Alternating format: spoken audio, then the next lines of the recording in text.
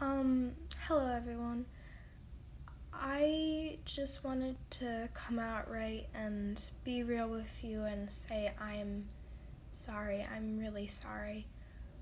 I did not expect to be gone for so long. Actually, it wasn't even gone. It was like I took this really long break when I had just started my channel. I'm sorry about that. I'm so sorry, and thank you for still sticking with me. I can be a pain like that. I have no excuse as to why I was gone for so long. I don't think anything will be worthy of telling why I was gone. All I can say is that high school, I did not expect it to be so stressful my first year. I did not expect anything like that to happen. I didn't even expect my channel to get anyone watching it. And I did not expect to get writer's block. It was honestly the worst thing for me because I felt so unmotivated. I didn't have any ideas, no nothing. And on top of that, when I had first taken the break, about 2 weeks, the first 2 weeks, I had lost everything on my iPad during an update. It was one of the worst moments ever, and I do not recommend, and I hope that none of you have to go through it. No one ever has to go through what I had to go through with that, because it was honestly the worst.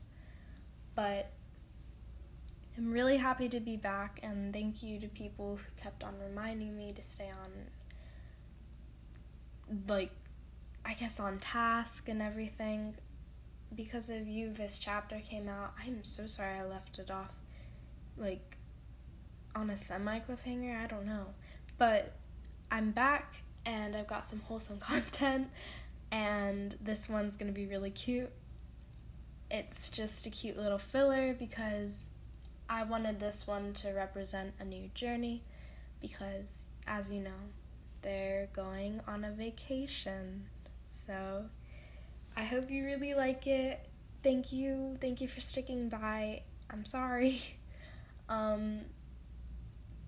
Any new subscriber, I'm sorry you have to hear this. I'm sorry you have to hear me confessing how sorry I am for not being around. I swear I'm not like this all the time, only most of the time. And please comment, because the comments are always fun to read. And please subscribe, and I will get into it. Chapter 20, Strawberry Vanilla, Unicorns and Rainbows, Marinette's POV. Nino, stop playing with your food. My goodness, you make me feel like an old lady for wanting at least some decency on this trip, Alia huffed, crossing her arms over her fuming self. Nina was hungry, again, so naturally we all pulled over to a nearby rest stop. The car ride so far speaks for itself. Nino complaining about food while Alia sung along to every and any song that came on the radio. Adrian was making a list of to-dos at the house, and I felt like I was just there. Adrian had gotten tired of Nino's complaining and Alia's constantly, internally screaming stare, like she was waiting for the torture to end. So we decided to stop to spare both Nino's stomach and our ears. So there you have it.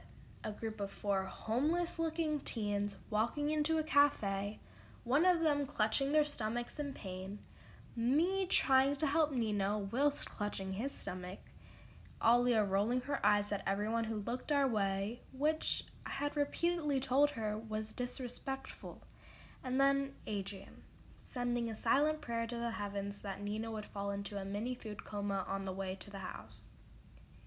Yeah. We were a mess. Nino was the first to plop himself down at the table, Alia sliding in after him as Adrian and I followed. The waitress soon strode over, introducing herself as Ondine. She had a tan hue to her skin, bright orange hair, and freckles that dusted across the bridge of her nose that had then branched out to her cheeks. "So, what can I get you all?" she asked around.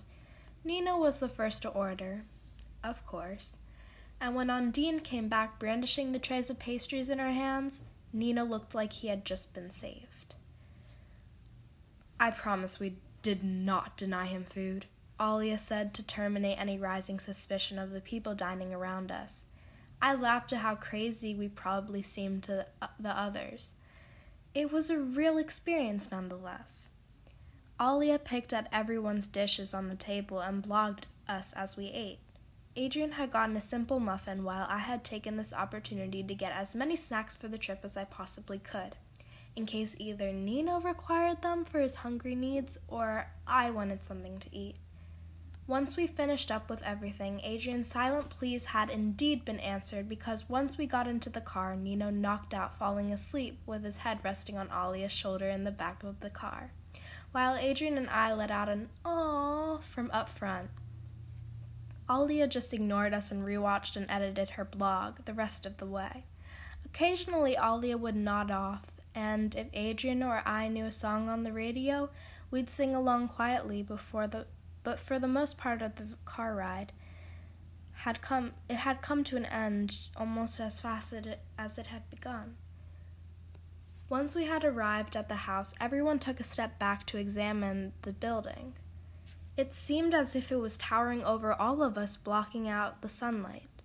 There were a bunch of dead, overgrown trees and weeds all around, and for a moment I thought I saw a flicker of fear wash over everyone's face. It looked haunted.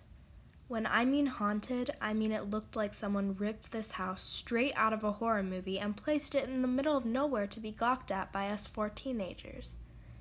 All the rest of the houses that you could consider nearby the house were at least a couple many meters away from this area. It seemed as if this house was the only one that had its own space, and it was a little off-putting. "I'm sure it's fine on the inside," Adrian said as he walked forward. "Nuh-uh, dude. I know a haunted house when I see one, and that, my dude, is haunted," Nino said, and I had never seen him so sure of himself. "At least I'll get good content for my channel," Alia said, smiling fearfully towards the house. "This should be interesting, I guess." "Hey, I mean, everything can't be unicorns and rainbows, right?" Adrian said, grimacing towards the place we would be staying at for the next 4 days. "Great. Just great. I'm sure we'll find some way to make the most of this predicament, though. We always find some way to make things interesting. Or stir up trouble. I guess this is just whatever comes knocking first." We all walk in. Adrian was right, in a sense. The house wasn't too bad on the inside. It had long, grand chandeliers and beautiful arches that you could walk through to get from one room to the other. We immediately decided to head upstairs and gawk at the furniture at a later date. We all headed up to the rooms upstairs. There was a plentiful amount, but the house was cold, and we weren't sure where to turn on the electricity yet, considering this house was an old model, to put it plainly. We had all decided to stay in one room, huddled around the one camping lamp that Nino had soon begun to applaud Adrian for bringing. "I mean, at least we have some sheets and pillows, and some light," I said, trying to make the best of things. Nino agreed, while Alia grumbled about how she didn't have reception. "All of my followers are going to wonder where I've gone," she whined. "What if they think I died?"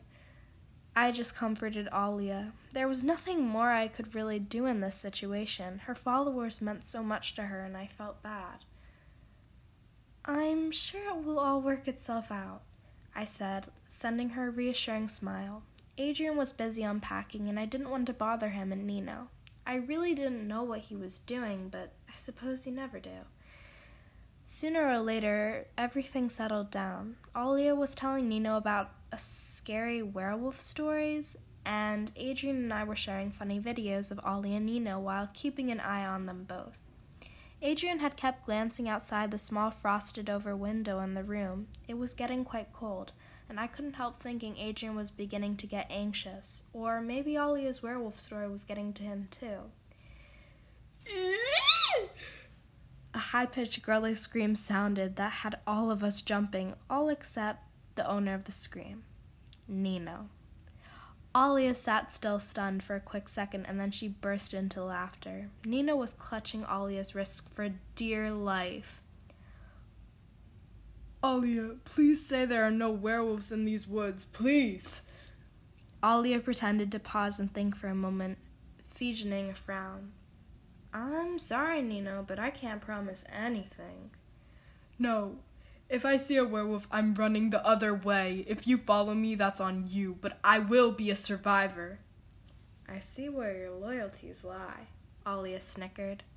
Poor Nino. This was going to be a long night. And that's the end of chapter 20. I'm so excited to make more chapters. I will try and be as frequent as I can. I can't promise the days that I'll be uploading, but I will upload at least every other week. If I can't, I'll figure it out, I promise. But I will not go ghosting you without notifications first, I guess. But thank you so much for everything. I appreciate it all from the bottom of my heart. Thank you for keeping up to date with this. And thanks for just being sympathetic with my art schooling and everything. Oh, by the way, I made a picture. I might insert it in now. I don't know if y'all want to see it, but yeah. So art school has been treating me harshly and great at the same time. I feel like I got better at my art and everything, so yeah. Thank you for everything. Bye.